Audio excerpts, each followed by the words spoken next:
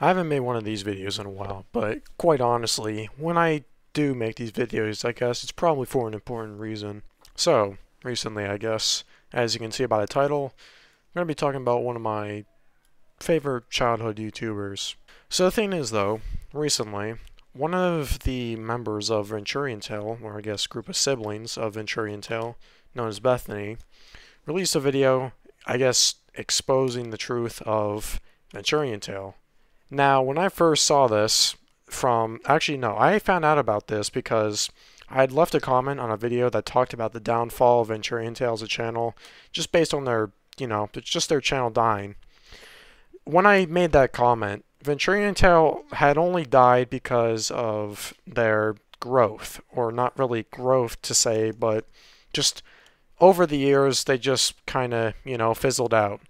People began to forget about them, and really all you see now from them, or the comments, is just people saying, oh man, I used to watch these guys when I was young.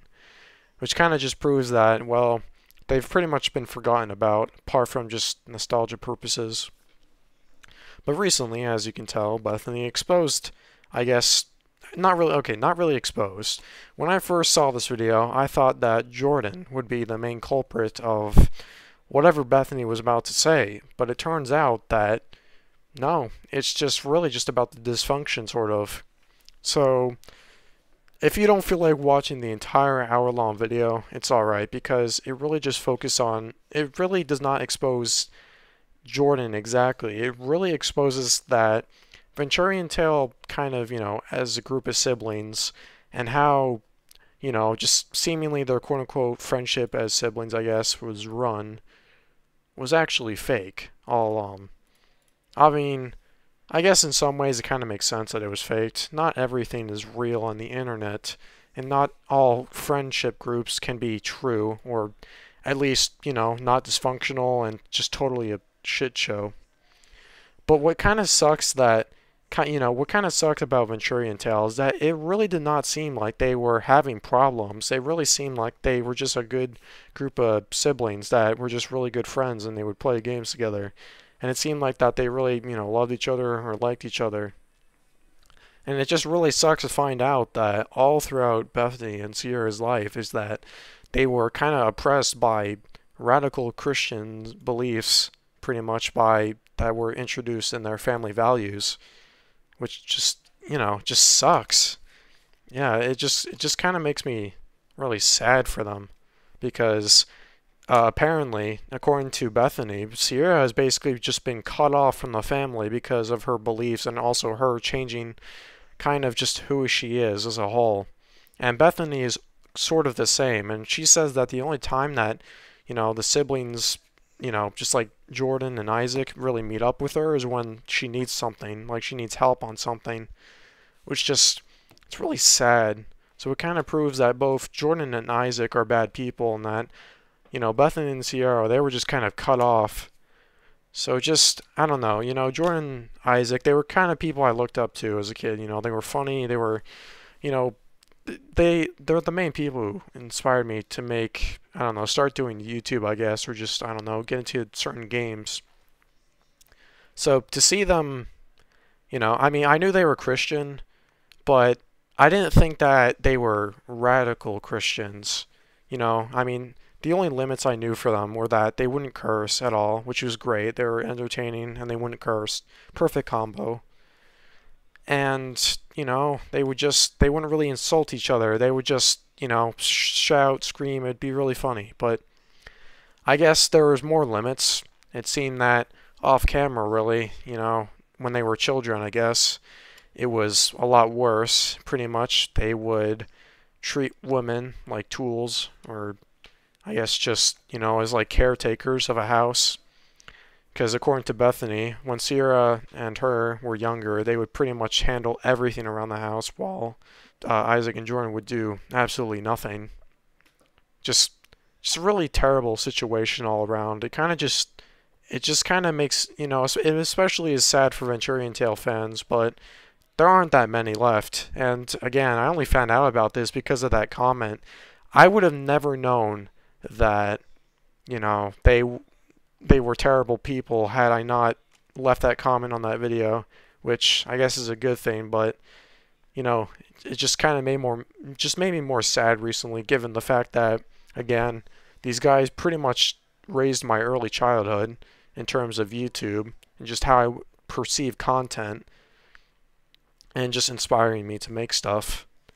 And also just kind of showing how, as I've grown and kind of made my own beliefs and whatever, just trying to believe in my own thing, it kind of just shows that either people change or they always stay the same. And it seems that maybe they were always like this and that we never knew about it because I guess Bethany and Sierra only really just decided to speak up once they were, truly cut off from the family. So, I looked at Bethany's channel and she didn't post for 9 months before posting this exposed video. And I think what kind of sucks about this is that because VenturianTale is now basically a dead channel, it's like on the ruins essentially, and I guess, he's still pumping out content, but, it's not really the same. It just, it really sucks that he's not really going to be punished for this because he's just so dead that no one knows him, but I guess in a way he kind of is punished. No one watches his content anymore, and no one really knows who he is anymore. He was, one of the biggest, not really biggest, but he was sort of like a big gaming channel back in 2013, and now he's incredibly obscure. Just again, really terrible situation all around, especially for people who are fans of him. So I guess this kind of proves how, just growing up in a certain lifestyle or just growing up with certain values from your peers or family or whatever can kind of shape how you are as a person. And it really seemed like Jordon as a person and also Isaac were just really funny, entertaining people who, they got along together so well.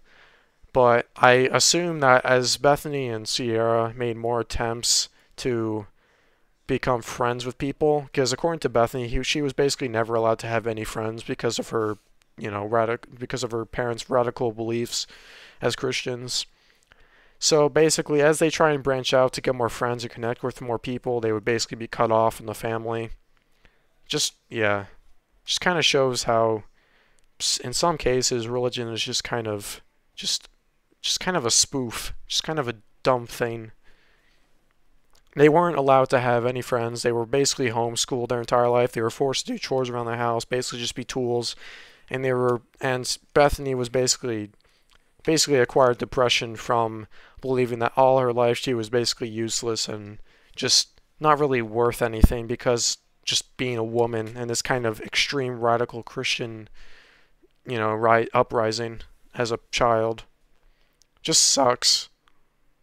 I don't know, nothing really to say about it, but Jordon won't be punished, but I don't think it really matters because, again, he's a dead channel, pretty much like Atlantis at this point. It's like no one really knows, like, not really Atlantis, but like literally it's just dead. There's nothing there.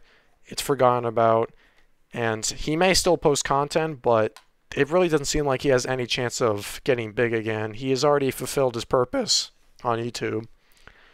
So yeah, it's kind of my thoughts. Just kind of sucks that, all this happened. Hopefully Bethany and Sierra will get some retribution in some way.